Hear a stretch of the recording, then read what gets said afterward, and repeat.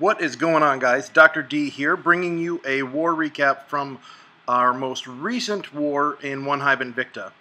Now, this was a bit of a mix-up. It seems that last Friday, everybody had arranged wars, and everybody was missing, and maybe this was Supercell's one last chance to mess with our arranged wars, but before the new update drops. However, we had an arranged war set up with South Raiders, and we've missed with them. I think maybe this was our first miss, but I was thinking we had two misses with South Raiders. At any rate, we missed with them, and a little bummed out. We were scrambling then to try and find another arranged war. We got one lined up, missed with them too. Fortunately, though, we did actually hit with another great clan, one of the best clans out there, and that is Above and Beyond. This was actually a pretty special war for me, because when I first came into OneHive Invicta, actually it was my second war in. My first war in, we actually warred with 2.0, but my second war in was against Above and Beyond, and they beat us by less than 1%. And so we were looking for some revenge, and boy, we definitely got it. Props to the guys over at Above and Beyond. We actually had a bit of an advantage. I'll talk about more when we flip over to the war statistics. But before we do that, let's have a look at our 6-packs, because boy, did our guys bring it when it came to this war. So as you can see here, 12 6-packs. From our guys. There were 40 of us in there, and so over a fourth of the clan got 6-packs.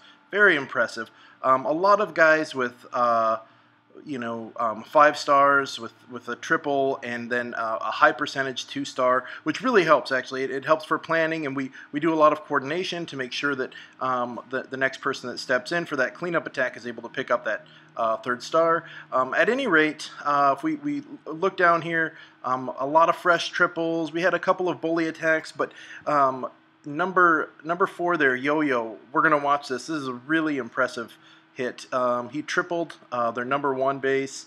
Tom, the Terrible, pulled off a 6-pack on the top 2 Town Hall 9s. Tom's a 9.5. As we move down, our Town Hall 9s just rocked this war, as did our 10s. In fact, you'll see when we get over to the war, our 10s 2-starred every single Town Hall 11, I believe in 5 hits when there were 4 Town Hall 11s, which gives our Town Hall 11s an opportunity to go in and work on triples there. But we cleared all of their 10s, all of their 9s, and then they had 4 Town Hall 11s, and we were able to clear 1. All right, so without any further ado, let's hop over and look at the war statistics. So here are the basic war statistics. You can see that we got 37 triples. We only left 3 bases open, and those were all Town Hall 11s. They had 27 triples. Damage was 96.65% to 93.2%. We have a look at the bases here. Now, we did have a bit of an advantage. So we had a 9.5 and a 10 more than what they had. However, we were actually able to clear all of their 9s, except the top 2, which we blocked out for bullies, with our 9s, and we even had 9s left over for some scouts. On the other side, they struggled with our higher bases. They did a pretty good job on our 10s, left a couple of 10s open, but left several of our 9s open. And so if we scroll through here, I believe there was six Town Hall 9s open. 1, 2, 3, 4, 5, 6, 7. 7. So 7 Town Hall 9s that were left open, and several of these Town Hall 9s actually had to get cleared by 10s. So there was 1, 2, 3, 4. I think that's it. I think 4 of our Town Hall 9s required 10 hits. So overall score 117 to 105. On the other side here, you'll see we actually tripled the number 1 base. Yo-Yo did that. We'll watch that attack. It was a mass miner. we had a number of, we cleared all of the 10s and all of the 9s, and then one of the 11s. We have a couple of 10v10 triples that I will show you, and then we're going to watch some of the 9s. But overall, really, really great war. Like I said, I was excited to match up with these guys. It was, you know, it's kind of a bummer when you have a planned war and then you don't match, but that gets offset when you match a group like Above and Beyond. And so we were excited, we prepared, and we really brought it to them. So let's have a look here, starting with our first attack, and we're going to look at Bellona. And so Bella has a couple of different accounts that she uses here. This is her Town Hall 9.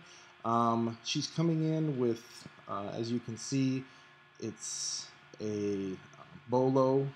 It's going to be two golems, a couple of hounds, and you can tell that right here, right next to that air sweeper, is a great spot for a jump. Gives her access to a ton of the base, half the base. Gives her access to that queen chamber, which is incredibly important if you're doing an air attack. In come the bowlers, a nice wide funnel. Still start to get one walk of it over there, but he does wind up pulling back in. Jump spell is down. It's a perfectly placed jump spell. Rage is down, and it is game time. So poison comes down. There goes 2 ADs. Heal spell probably should have been over a little bit where those bombs are, but I think this is a fresh hit. She didn't know where the bombs were. So at any rate, a couple of ADs down. The queen is still up at this point. Not for long. There goes the queen. There goes one more AD. Hounds do pop, or at least one of them pops, I'm pretty sure. And there we go. That is it. It is GG at this point. We'll speed it up just a little bit.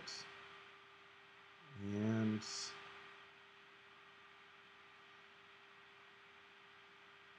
last few defenses, and it is just cleanup from this point out. 3 stars in the bag. Nice job, Bella.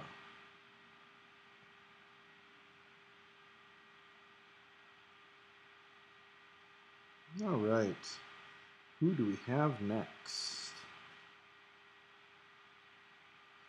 Number 36. And this was HB. So I thought this was a really cool attack. It's got everything going on. So she's going to start with a queen walk up at the top. She's going to use this to clear out a little bit of the side here. It's actually very smart because eventually she's going to be bringing in bowlers. So she's setting one half of her funnel right now. Puts a wizard up there. And you'll see here in a bit, it's very important that she set that funnel because her bowlers do decide to go for a stroll. Pulls the CC. We've got a drag and a couple of loons. Pops the rage there, and she's going to kill the CC. We'll speed it up for a second here. She's setting her funnel over there to get ready for this ground attack, and here comes the ground portion. So she got her queen walk going. Now she's coming in with her kill squad on the ground portion. Speed that up just a little bit. We bust in. In comes the bowlers. And the bowlers see some junk over there and decide, hey, let's go over there. So some of the bowlers go in like they're supposed to. 3 of them do not. So 2 in, 3 out. Fortunately, though, she cleared that side out. The king's going to beat through the wall here for a little bit. And then they're in. And everything is just fine. Bowlers have cleared out a good half of the base at this point, to that top half. The jump is down, and now it's all about getting rid of that last AD, or the second to the last. Gets that 1 AD, the hound goes to the final AD like it's supposed to. Only 8 loons on this attack, so I mean, it was light, but it was. She knew that if she got deep enough, all she would need was a little bit for that back end and that final AD. And that is it. We'll speed this up a little bit, but that is 2 stars in the bag. The Hound pops right at the end to help with cleanup, and very nice job, HB. All right, who do we have next? Mitch. Number 29. I wish I could show you guys all of it. There were so many just really, really stellar attacks here. Part of what I like to do is try and find attacks that we don't see as much, and this one I haven't seen in quite a while. So you've got that big open center, and when those big open centers happen, that dead space bases as they call them, then it's a great opportunity for an avalanche. And so you can see Mitch comes in with 20 wizards, 5 golems. He's going to break in here. Oh, jump, I'm sorry. So he jumps in here, and the key to doing this avalanche is initially you've got to set a really wide funnel so that you can get your heroes to go in there with them. And if you can get your heroes in there with those golems tanking, it's usually going to be a GG on a base like this, at least. At any rate, King and Queen are both in there. A couple of wizards are in there. Here comes the next golem. These golems are just tanking beautifully. Next golem comes in over on the side. Wall breakers don't quite go where he wants them to go, unfortunately. But golem goes in there. The other golem has jumped to the center. And with no defenses now, they're starting to move on. That top golem is actually just going to get trapped where it's at. But we move up to the 12 o'clock. Wall breaks in, brings another golem. He's got to jump down. He's going to have 1 jump left. You can see that, unfortunately, that last jump is going to be used there. And he's not going to have a jump for that final box, which is fine. He planned this, and that's why he's got those back-end hogs. There's only 2 hogs, but as long as those golems are distracting everything, 2 hogs is more than enough. So here comes the final golem. Well, the second of the final golem, because you still got that one stuck in that box over at 3 o'clock. And as soon as these things start tanking, there we go. Here comes the hogs. Gonna knock out these last few defenses. Wizards are down to start cleaning up. Queen takes out the archer tower. And that is it. 3 stars in the bag. Very nice job. All right.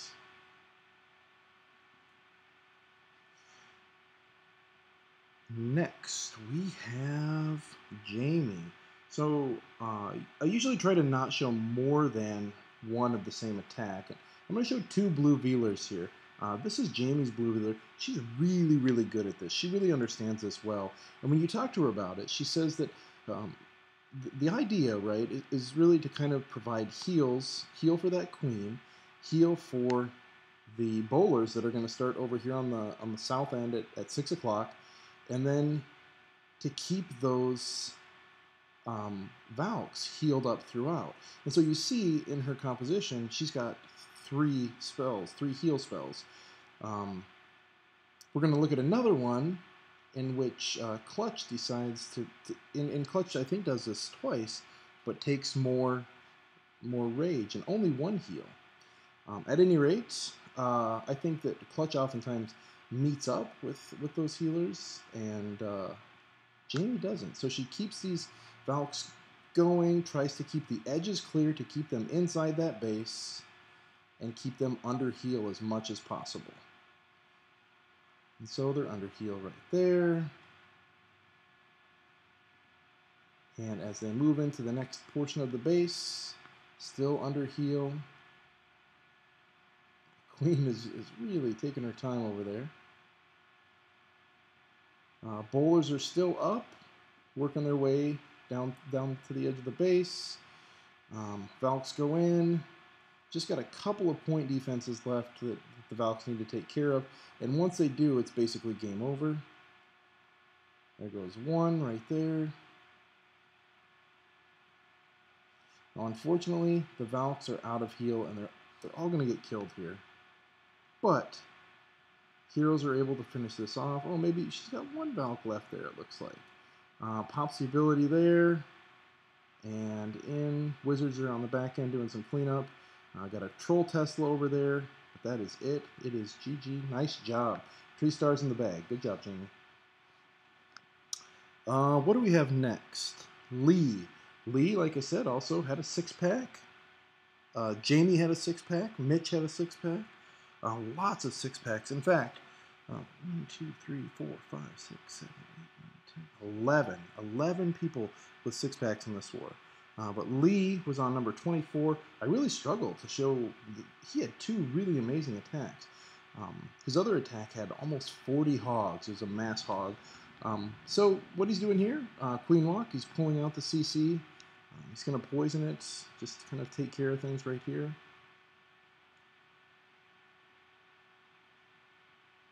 And we'll speed it up just a little bit through this. When the queen comes through, he's going to eventually rage that queen, or rage those healers up. There we go, takes out the king, takes out the queen, and he has a wall breaker fail up there. So he drops his king and lets the king kind of beat through the wall here. And once that king gets in, eventually, there we go, bowlers come down, right? Gets a jump down and gets the baby dragon up there, setting the edge to try and keep those bowlers inside. It doesn't work. The bowlers decide to go walking around. That's all right. He's got at least a couple of bowlers in there. Whoops. And another jump goes down. So at this point, no more spells, right? But in with the hogs on the back end. Doesn't matter.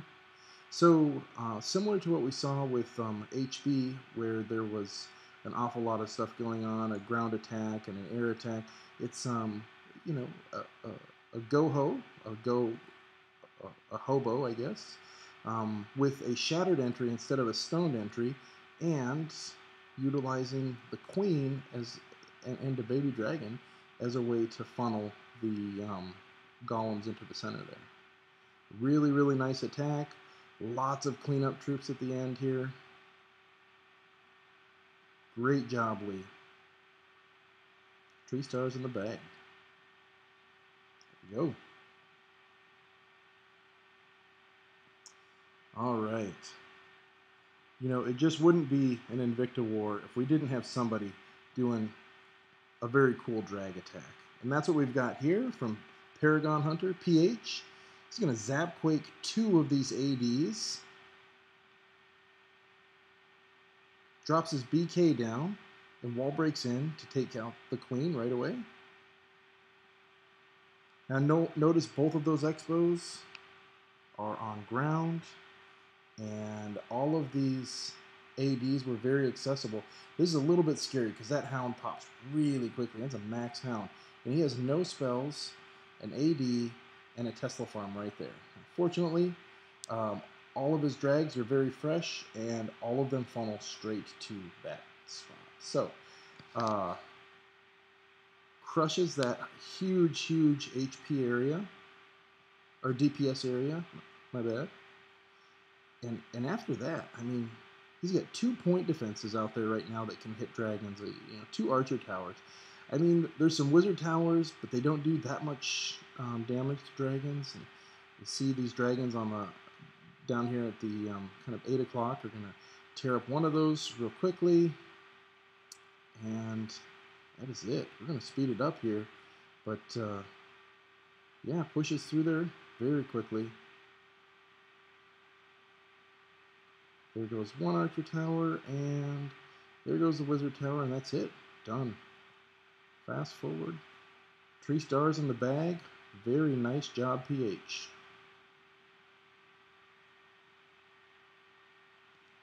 All right. So let's go and check out an attack by Clutch. Clutch is the fearless leader of Swarm. Over here helping out. He's a a regular in Invicta with this account too. So Clutch is bringing a different type of blue veeler. Now when I first saw this base, I felt like it was a bit too compact to do a blue veeler on. You'll notice Jamie's base was very, very spread out.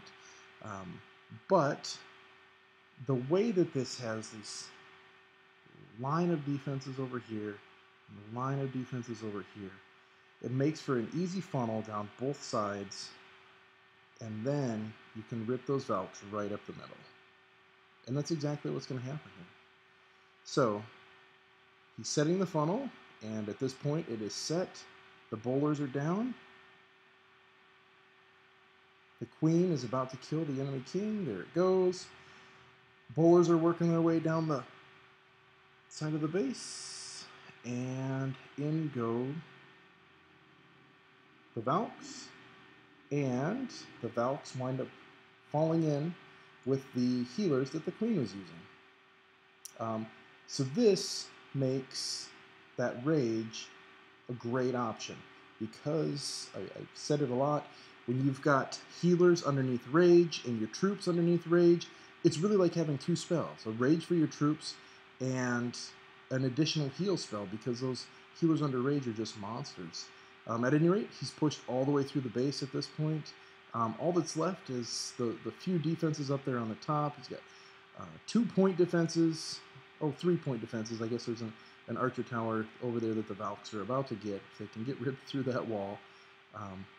And that's it. So we're going to speed this up a little bit as they work their way around the base. Pops the king's ability there. Bowlers come around, and that is it. It is 3 stars in the bag. Nice job, Clutch. Clutch had a 6-pack this war as well. All right. Heartless on number 18. So this is the last Town Hall 9 that we're going to watch, and Heartless is really, he's got this attack down. I felt like it kind of went a little bit sideways on him here. He's coming in with a Vabby attack. So he's got Valks, and he's got baby dragons. And when you've got this big open spot and an easy jump to access 3 different air defenses, which is what you've actually got right here, then a Vabby is a very nice option. At any rate, he's coming in with a Queen Walk. He's trying to set this funnel so that his Valks don't go all over the place. And as soon as that Town Hall is down, the funnel is set and in with his Valks. Valks go ripping in. You're going to see here, unfortunately, the Valks don't get a single one of those air defenses. You're going to get kind of eaten up here a little bit. They get in there, they get the CC, almost get the CC, and they're gone. The Valks are just gone at this point. It's got to be a scary moment, but he hangs in there. There goes 2 of the air defenses now are gone, all thanks to these bowlers. Enemy queen is about to be gone, and then his queen is just apparently a lot smarter than my queen, because she decides to hop this fence, kind of a poorly placed wall there, not long enough to keep, or wide enough to keep the queen out. At any rate, queen does wind up dying, and this is where things get a little bit hairy, because he's got baby dragons, 1, 2, 3, 4, 5 out there, 6 out there, and 1 in the bag, and a king who's got a heal on him, but still, he knows that his only real hope at this point is getting the king to bust through that wall. So he starts setting the baby dragons up there on the top, knowing he's going to lose some to this air defense, but hoping that he can set a funnel to get the king in there. This is a great example of adjusting on the fly. Does get that funnel set. He's holding that 1 baby dragon in the back there. So the king finally gets that air defense down, but with its last shot, it takes out his last healer. So now the king is beating on this wall while the X-Bow is going crazy. He's got 2 baby dragons over there. One of them has almost no health, or at least by the time it gets over to the Expo, it's going to have almost no health.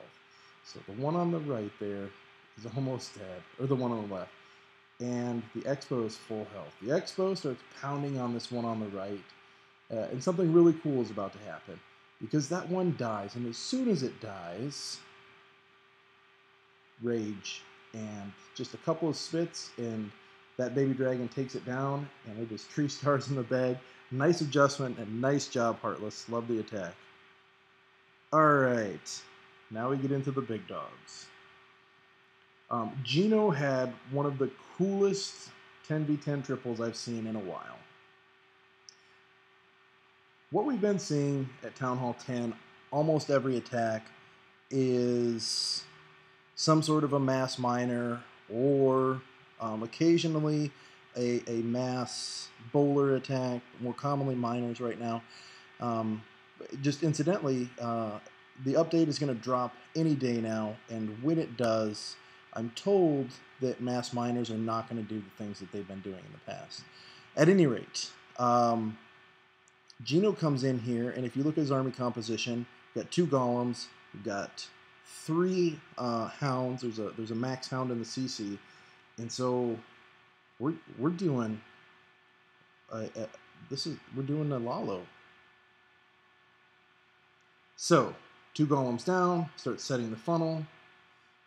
Notice the spell selection there. He's got a jump, he's got a rage, he's got a freeze, and he's got 5 hastes. And so the goal here is that with the kill squad, he wants to get those 2 air defenses, the CC, the enemy queen, and those 2 ADs.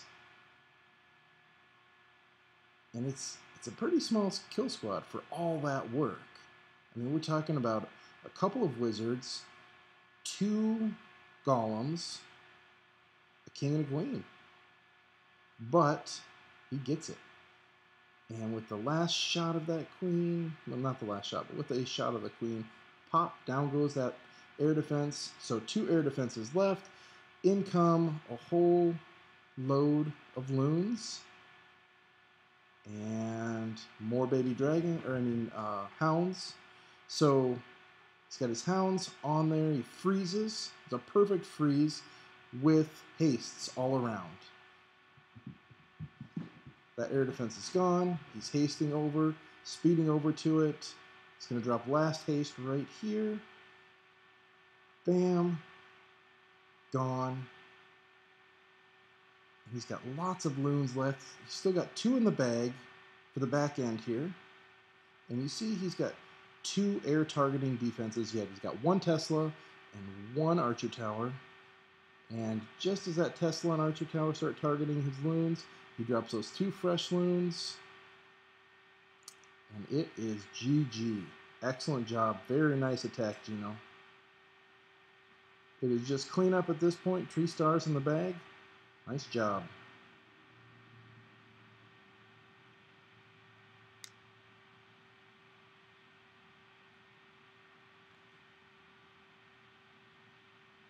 All right. Let's have a look at Friendly. Another 10v10. Friendly just got his heroes up to 40-40. And I remember him as a brand new 9.5 when I first came into Invicta with 30-30 heroes. He's been pushing hard. And here we go. So, the goals here, right? You can see he's got miners and bowlers. And so he's going to bring in the bowlers initially. And you have just a couple of goals with these bowlers. You want to get one of those Inferno Towers. You want to kill the CC. And you want to get at least 1, if not 2, of the Expos. I'm pretty sure he gets 1 Expo, but doesn't get that other one. We'll see here.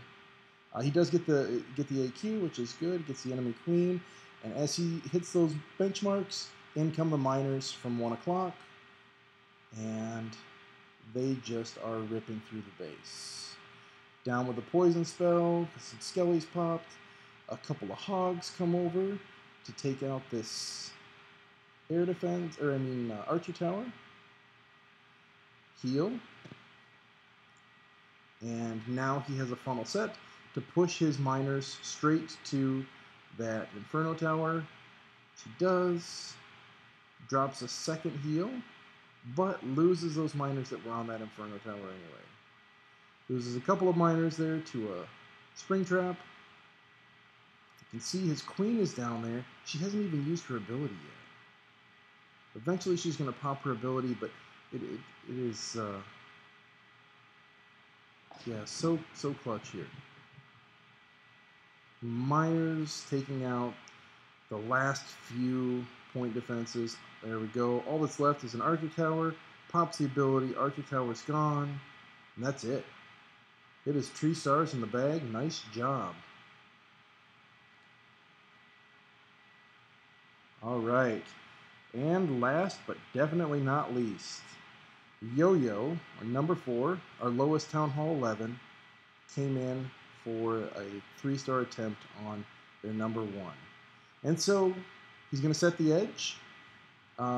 This is not your traditional kind of boner attack, but what he does is he clears the sides and then will draw a full line of mass miners right there. Comes straight down the middle. Starts them on either side to funnel them towards the center. You can see his king and queen have already created a funnel. And just based on the setup of this base, it's kind of a natural funnel straight to the Town Hall and to the Eagle Artillery. Got heals down. Now this is what's crazy. King is dead at this point. Pretty soon here, that Grand Warden goes, and it doesn't take long for that Queen to go. Town Hall is down now, though. Eagle Artillery is down. And there goes the Queen. So it's looking kind of scary at this point. He has no air targeting troops. All he's got are miners, and he's out of spells. And his miners all have minions out of the CC on them. And these minions are following his miners everywhere that they go. Now, fortunately, the way that the AI is set up, once those miners go underground, the minions just stop and wait for them to pop back up. And so, if they travel far enough, then the minions have a ways to go before they actually can find the miners again. Meaning they can't deal a ton of damage if the miners are able to travel a bit of distance. Now initially they're not. You can see they're at 4 buildings here that are all clumped up, but as soon as they take these out, some distance there, even more distance to the next one, and now is where they make their money. And that is it. Oh, we've got a Tesla tower over there, and that's it. 3 stars in the bag. Nice job, Yo-Yo. Great way to finish off our war. So, that is it. I hope you guys enjoyed those recaps. Please leave us comments in the comment section. And until next time, this is Dr. D from Invicta signing off.